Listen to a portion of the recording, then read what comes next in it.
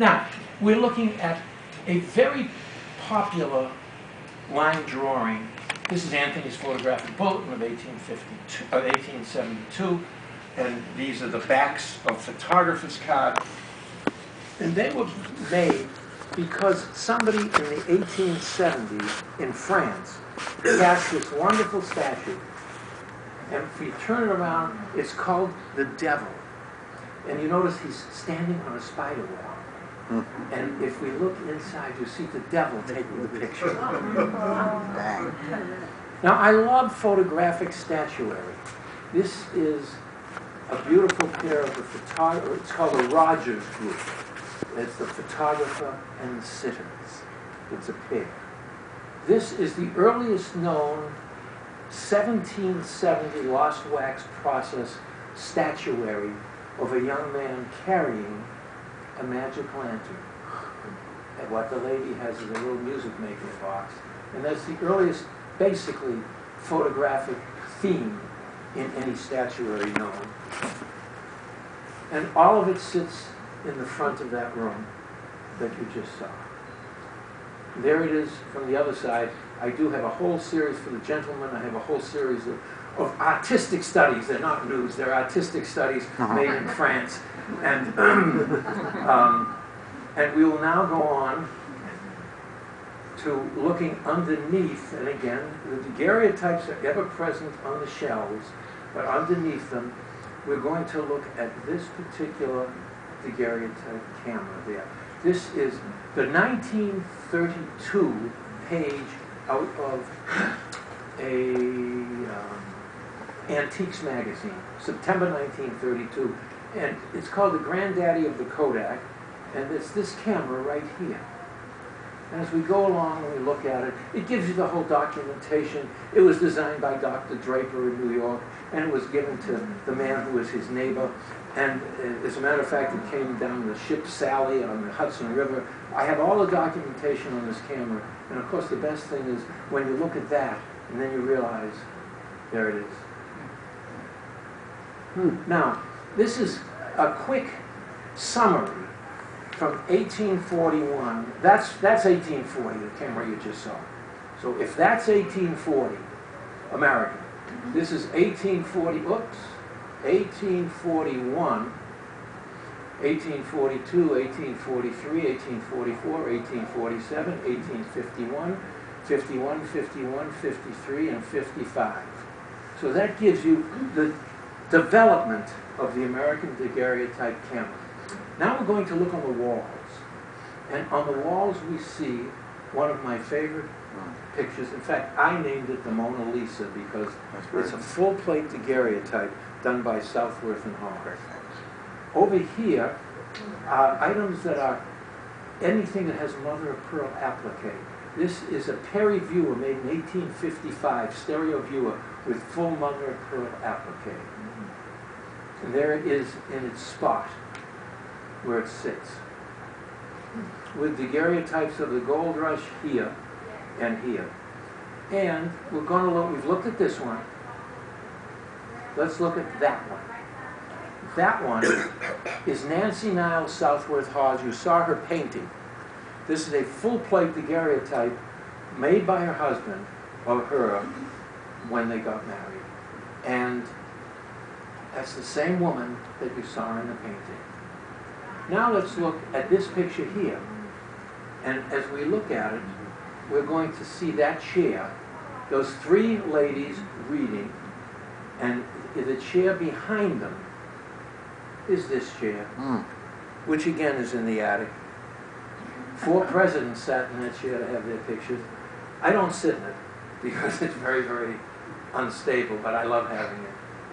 These again are the Gold Rush images that are on the shelves up right there as you come back and look back out of the room. Now you've just seen these 3. There's another daguerreotype camera, right? Another stereo. That's a stereo daguerreotype camera. There's your Gold Rush. We're going to open up a few drawers over here, and there's over 300 Gold Rush images in these drawers concerning California in the 1840s and 50s. When I look at that drawer, there are pictures like this. These are minors, one after the other, one after the other. I'll just show you a few of them, go through them very quickly to give you an idea of the variations. On the walls themselves are other special photographs. This is 6 Southworth and Hawes full plates in an OG frame that you see on the wall right there.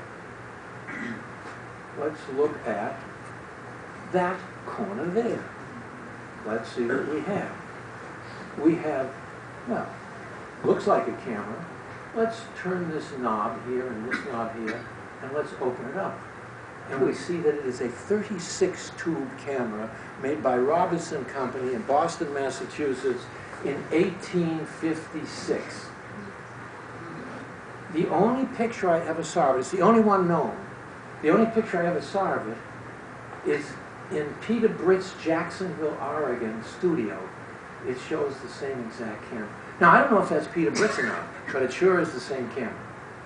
Here it is next to the 16 tube. Now, there's about 10 of these known.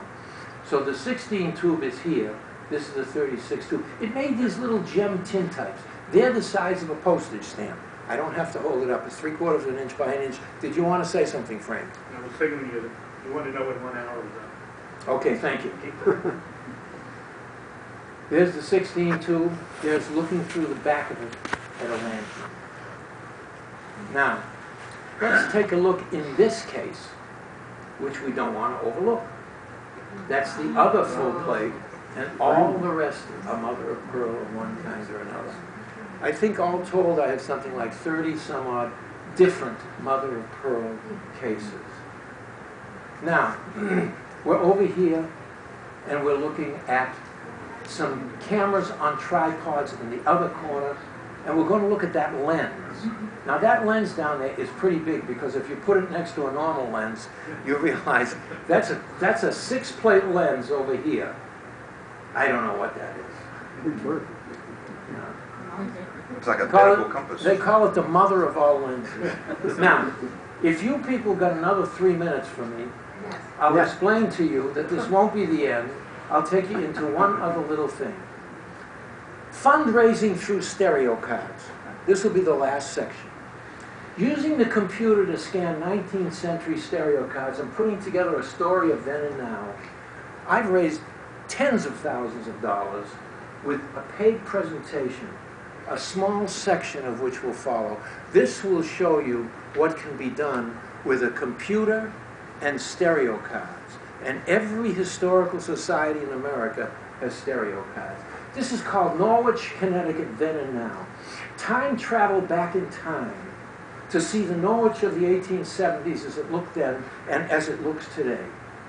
Now this is Little Plain Park, and this is Huntington Place, which used to be called Huntington Avenue in the 1868 map. There are 3 open lots owned by W.S. Hempstead on Huntington Avenue. We are going to look at those 3 lots because in 1876, 8 years later, they were 3 lots and now 3 houses. Let's take a look at that middle house, which is that one right there. The middle house is 28 Huntington Place, Norwich, Connecticut, 2005. And here it is now. The following photograph shows irrefutably that this was the first home built on this side of the street. You ready? Ready. You're not going to believe it. Oh my gosh. Then and now. We'll take you back to now. And we're going to show you a corner of a house. People of color were excluded from work in the mills in Norwich, Connecticut, but many survived by working as stable hands and servants to the more affluent whites. We're going to take you back to a time. Mr. Osgood, owner of the house. Mr. Osgood's stableman tethering the owner's favorite horse. Norwich was famous for its cast iron fences. It had very large foundries and made cast iron fencing for all of New England. And we're going to take you back to today. Now, amazingly enough, let's step back and look at the whole house. 270 Broadway, Norwich, 1870. Let's look at 270 Broadway today. Let's take you again and show you these two enclosures, though they look original, the two porches were later enclosed as a Victorian addition in 1890. In 1890, they didn't want fresh air anymore, so they closed everything up. You can see it. There's it was when it was built in 1860, and there it is in 1890. And let's come back slowly to today. The stableman, the owner, his horse, even the cast iron fence are long gone. But this magnificent home still stands as a tribute to the Norwich of yesterday.